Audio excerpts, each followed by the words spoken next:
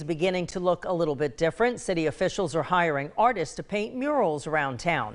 The most recent painting is right by City Hall. The mural includes stingrays for the beaches and jets to symbolize Tyndall Air Force Base. Muralist J.D. Justice says the entire approval and painting process took 3 months. He says it took just 8 days to paint this mural. Justice hopes downtown becomes more art-centric with more murals painted in the future. We're kind of moving into a new phase where there's going to be more public art, but it's going to be in places that aren't just, on walls. So I'm really excited for that. And like I said, I'm excited to see that City Hall is now kind of part of the art district with some of their own public art. Justice says there are plans with Panama City officials to continue to create more murals downtown in the future.